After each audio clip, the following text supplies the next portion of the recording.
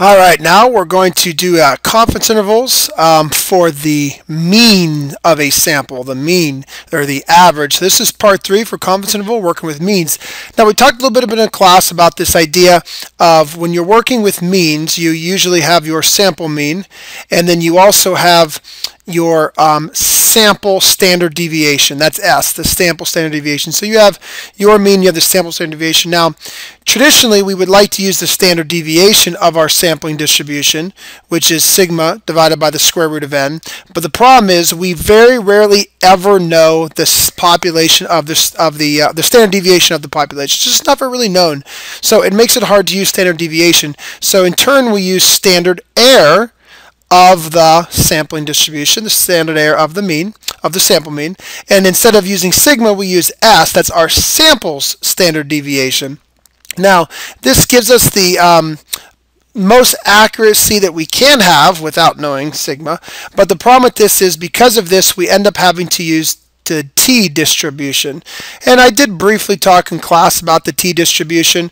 Please remember the t distribution is a lot like the z model, but it's a little bit shorter and fatter. Or not, I mean, not shorter and fatter, it's shorter and wider, it's more spread out. And as the sample size increases, the t model starts to look more and more normal to a point where you have a fairly large sample size. Your t distribution does look a lot like the z distribution. But when you're working with means, you should always be using the t distribution. And that's because you're using your sample standard deviation as opposed to the true population standard deviation. So it doesn't make anything that much harder. So our formula here for the confidence interval is the mean that you saw plus or minus the t star times your standard error of your sample mean. So that is right there, of course. This whole back part is still, just like with proportions, is called the margin of error. And that hasn't changed. It's just this t star. Now remember, on t star, to find t stars, you have to know your level of confidence and your degrees of freedom. So remember, degrees of freedom is just how we've defined the different t distributions based on sample size, and it's simply your sample size minus 1. So if you have a TI-84 calculator, you have the luxury of saying, okay, I want to do an invert t instead of an invert norm to find a t star score, and if I were to be I don't know, 90% confident, that's a tail probability of 0.05. And then we also have the degrees of freedom, and let's say my sample size was 10, then I'd have 9 degrees of freedom, and that's how you would get your t star. Now if you don't have a TI-84, then you have to use the t chart, and I gave you guys the t chart in class, and basically what you do in the t chart is you have to look up the appropriate or the appropriate level of confidence on the bottom with the degrees of freedom on the left, and then you can match it up to find your t star.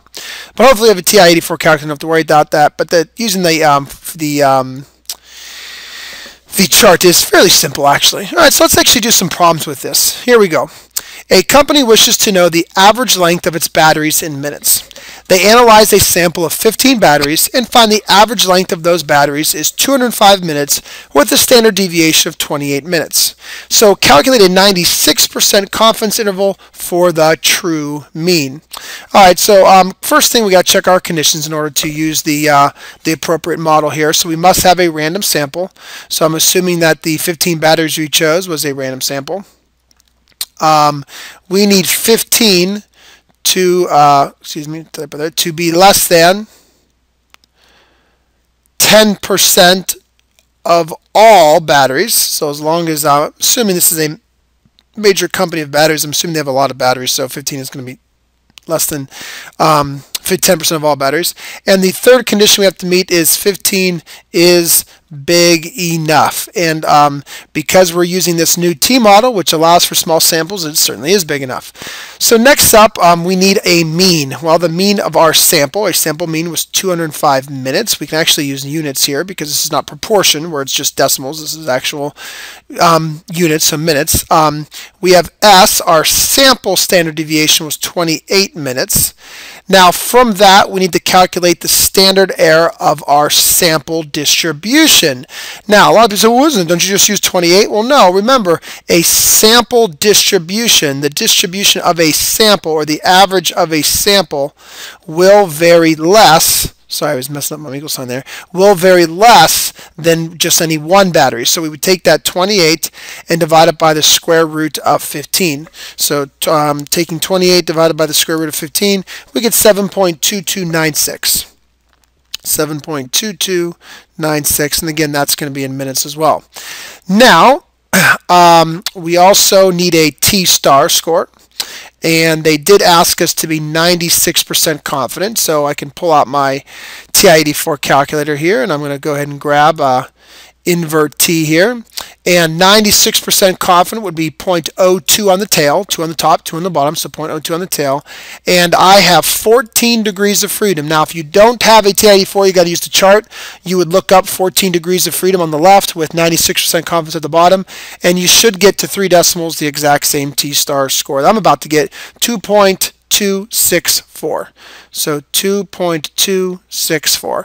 And that's it. So I got my conditions, I got my work. Man, this is really easy. Here I go. I'm going to start off with the 205 average that I saw in my sample, but I know that might deviate, so I'm going to add plus or minus the z-star of 2.264 times my standard error of 7.2296. This back number here is going to create the margin of error, so let me calculate that real quick. So 2.2296, I messed up the 2 decimals, 2.264, excuse me, times 7.2296 gives me a margin of error of 16.3678 minutes. And then I'm going to create my interval from this. So let me go up and down, and if I subtract that value, I get about 188.63 minutes. And if I add that value, I get about 221.37 minutes. So I am 96% confident the true average battery length will be between 188.63 minutes and 221.37 minutes. So make sure you give that nice conclusion like we worked on in class. All right, so now if you ask me, that's a pretty wide margin of error. I mean, I'm still, you know, if I'm the owner of this company, I really want to know. I would really like to be a little bit more precise, a little bit more accurate. So one thing I could do is increase my sample size. So one question that we could say here is, how many batteries should they sample if they want a margin of error of only 5 minutes? Here the margin of error was 16 minutes. Oh my goodness. So we want a margin of error of only 5 minutes. How could we, what would our sample size have to be? Well, let's remember that margin of error is equal to that T star times your standard error of the sample. Now we actually got a lot to talk about here. This is going to be pretty crazy. Okay, first off, we want the margin of error to be 5 minutes. Now when you work with proportions, margin of error is a percentage or a proportion. Here it's an actual amount of something, so we want the margin of error to be 5 minutes. For standard error, it's going to be, well, the standard deviation of the sample, but we haven't even done the sample yet, so how do we know that? Well, we do have the previous problem to base our answer on, so because of that, I'm going to use the 28 divided by the square root of n. Now, if I had no idea, the thing with this problem is there's no 50-50 you could use like with proportions, so I would have to have some type of value known here in order to do the problem, and I do know the 28 from the previous problem. Now, what to do with T star? Here's the issue. T star is all based on your sample size. I haven't even done the sample yet, so how can I possibly figure this out? How can I possibly get a T star when I don't even know my sample size yet? Because remember, T star needs your sample size for degrees of freedom. So what we do here in this case is we actually end up having to use a z-star. Now, could I use the t-star from the previous problem, the 2.264? The answer is no, because remember, that was for 14 degrees of freedom. To limit myself to a margin of error of 5, I'm probably going to have a much bigger sample, which would change my t-star. So, excuse me. So the best thing to do here is we have to use a z-star. I just don't have a choice. So let's stick with the same level of confidence, 96% confidence. If you look on your chart at infinity, or if you just do an invert norm of 0.02, you're going to get a z-star of 2.054. So that's what I'm going to have to use here, 2.054. I just don't have any other choice. So now let's solve this. First thing I'm going to do is divide by the 2.054. Divide by 2.054. So 5 divided by 2.054 gives me about 2.43. That's what I'm going to write down, but I am going to store that number on my calculator. And that equals 28 divided by the square root of n. And do not square everything yet because the square root is only around the n. So I'm going to multiply both sides by the square root of n, canceling that out. So I get 2.43 times the square root of n equals 28.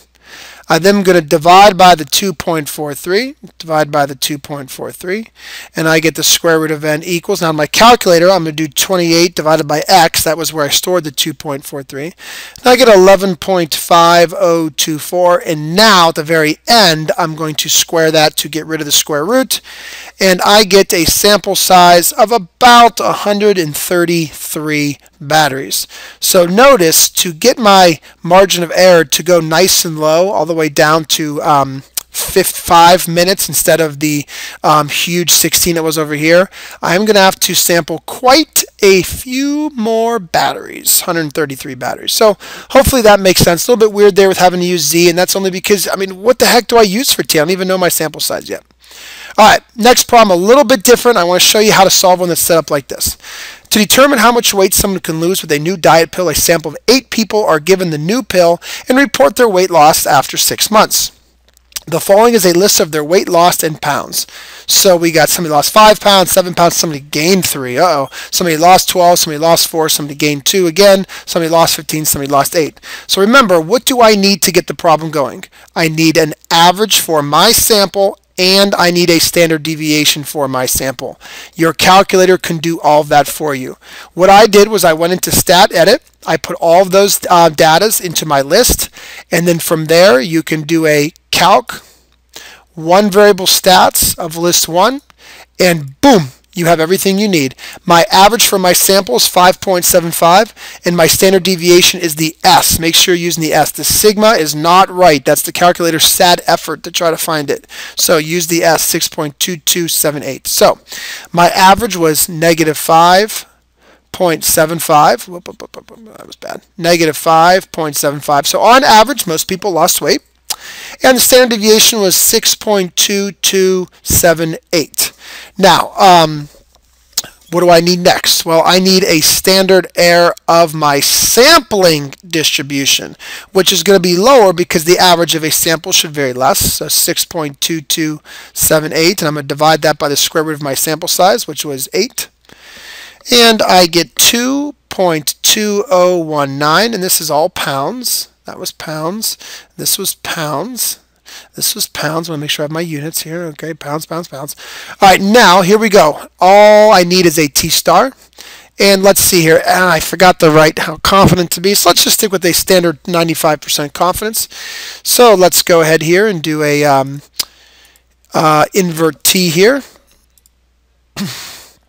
And 95% confidence with a tail probability of 0.025, and comma 7 degrees of freedom, because I had 8 values, 8 in my sample, so 7 degrees of freedom.